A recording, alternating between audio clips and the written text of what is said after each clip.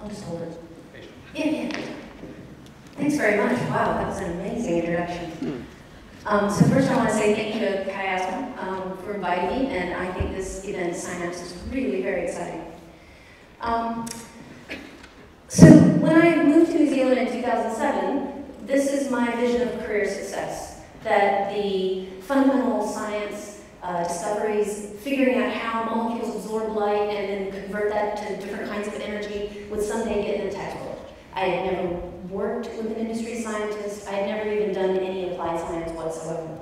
And when I moved here, I had a big surprise because I had clearly very much underestimated the difference between the New Zealand and the US kind of science landscape. And so I had to learn all sorts of new terms like full cost recovery and depreciation, because the science that I do is quite expensive, sort of millions of dollars. And so in order to make that work here, I had to adapt. And so with a lot of strategic planning and discussions and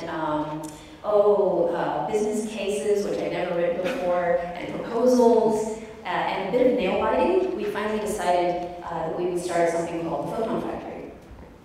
And the Photon Factory opened its doors in 2010 with about $2 million of investment in instrumentation and facilities from the University of Auckland. And the goal of the Photon Factory was to use the exotic laser pulses that I need to do my research to help science and high-tech industry all around New Zealand succeed.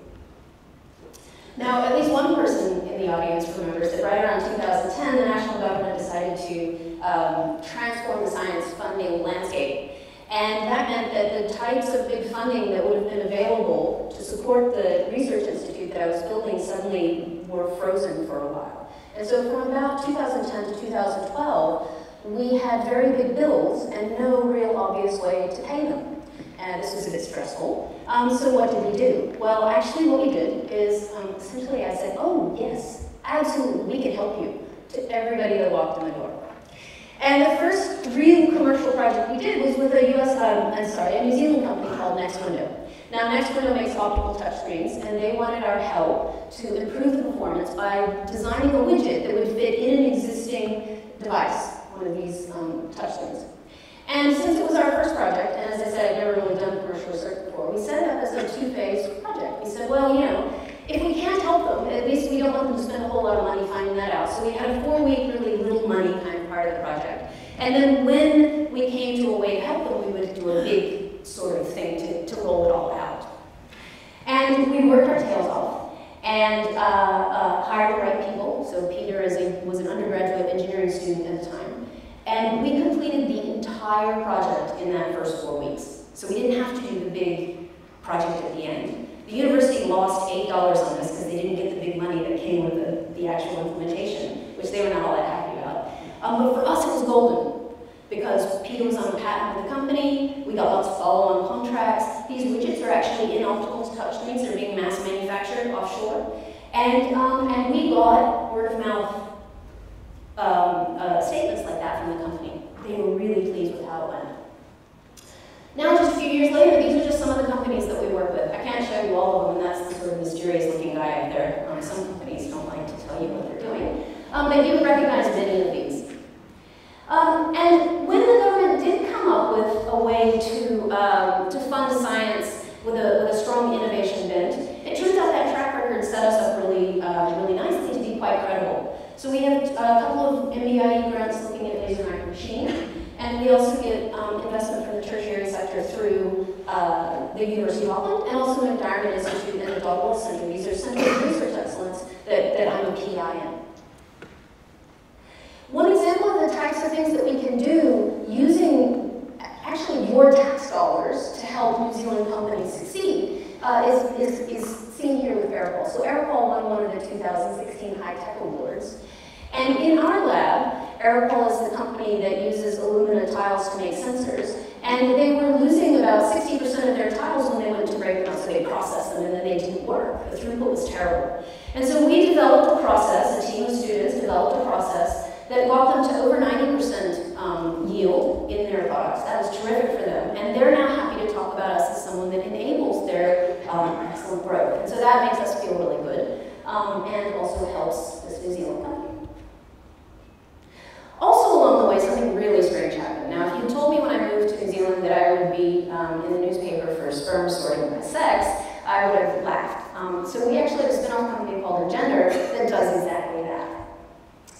For her to give milk, she's got to have a calf, but different calves have different values. And so a farmer would love to be able to dial in whether he's going to get a male offspring or a female offspring from, say, the top half of the herd. Okay? Right now, we can't do that very well. And Engender is the company that's going to be giving farmers that capability. And how does it work? Well, we use lasers to move cells around. It's the same forces used by NASA to move cells in space. We just use them to move cells in microfluidic channels. And we also use these microfluidics to protect the cells. The IP in our system is all in the orientation and switching. This is what it looks like right now. So the chip is there in the middle. It's the sort of blue glowy thing. The model going forward is to have a consumable chip. It's made out of hard plastic, sort of an injection molded thing that slips into a device. One bull's ejaculate will then be sorted by sex and put into straws, which is how you sell semen if you want to be an artificial insemination company. There aren't that many artificial insemination companies, and we already work with 2 of the biggest 5. I can't tell you who they are, they're mysterious. But they're on that screen. And where are we right now? So we are sitting right around the middle of 2016 there. We are about to reach a very important milestone that will trigger all sorts of things happening, like another $1 million and $1 million of investment. And then we will be doing IVF and optimizing our chip to make it consumable and blah, blah, blah. So we are looking at actually selling a product in around 2018, but well before that, we'll be having our devices on site in these artificial insemination companies generating product for them. There is an existing technology to do this. It's called flow cytometry. Those of you who are in biology probably know about it in medicine.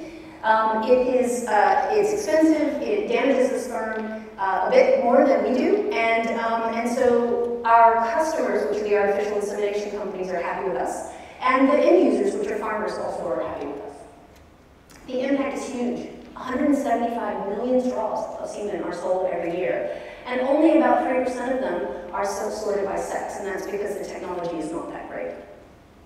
So for Engender, the rest of them are people who are already using artificial insemination who would love to have the ability to choose male or female in the offspring. So that's a huge addressable market for us. And conservatively, we'll be generating 100 million revenue pretty quickly, and our artificial insemination partners predict that we'll be cornering 50% of the market within 5 years of all of those. That's just in the OECD. Because in the rest of the world that hasn't been using artificial insemination, the potential is huge. I've left some of them not sex sorted because I don't want to be greedy. Those are the gray ones. But the rest are all ours. So we have a very strong commercialization team that sits alongside our science team. And we've got a long-term plan. We've won a bunch of awards recently, so KiwiNet awards, and we actually won an award in Silicon Valley in the ag tech sector, so that's all really great. And the pig industry is next, and we're already considering human diagnostics. Very exciting. But that's not the only one. So it turns out I like entrepreneurship. I like starting new companies and having my students do these things. And so with David Williams, we've just spun out another company that's looking at doing what we call point-of-cow diagnostics, measuring the composition of milk every cow ever milking on farm. That dovetails beautifully with the primary growth partnership project that we've got going on, looking at the same kinds of things with Fonterra milk test, but at a farm level. So we'll be able to know what's going on all across New Zealand, as well as what's going on any individual farm with each cow. And that's gotten us named Primary Industries Champions recently, and I love this screenshot. I picked this one because I think this might be the only time I'm ever in the same video for a chicken call. We're separated by 2 minutes, and we're never in the same frame at the same time, but that's not for me. So what are my thoughts for the future? These days I spend a lot of time thinking and reading about innovation and how to sustain the innovative culture that I've built in the Photon Factory, and how to have a wider impact than just I can have myself. So this is Bell Labs. And the first thing that I would say is that we need to listen to New Zealand as a problem-rich environment. And I mean problem-rich in the best possible way. There's lots and lots of stuff out there. When I hear people say, oh, I need to get out of my lab and go talk to people about what I can do, I say, no, you need to go out there and listen to what people need. Because our best projects by far are the ones where somebody's come to us and said, there are 5 big challenges facing the dairy industry, or I can't make my sensors snap out properly. Okay? Fundamental science is key. I shouldn't have to say this, but I do. I'm not a sperm researcher. I'm not an agriculture researcher. The stuff that we do is really fundamental light matter interactions, and the expertise there was funded by the National Science Foundation and the NIH in the United States. And that's what let us be able to do a completely novel thing from out of left field. This is really important. I work hard to try to make my group fun. Because if students are having fun, like here they're doing this is interpretive dance for laser micromachining. There are plasma in the middle one there. If they're having fun, they're having good ideas, they're talking to one another, they're solving each other's problems. And that fits with the last thing, which is one of the most valuable products of the Photon Factory, and the main reason I'm in a university, is the people that leave, the people that are trained. They come into the lab, they spread their wings, they learn how smart they are, they learn how capable they are. You learn how smart and capable you all are. And when you go out into New Zealand, into existing companies, you make them better and more effective. You make them make more money, you make them have better products. And when you help spin out a company, you're also creating your own job.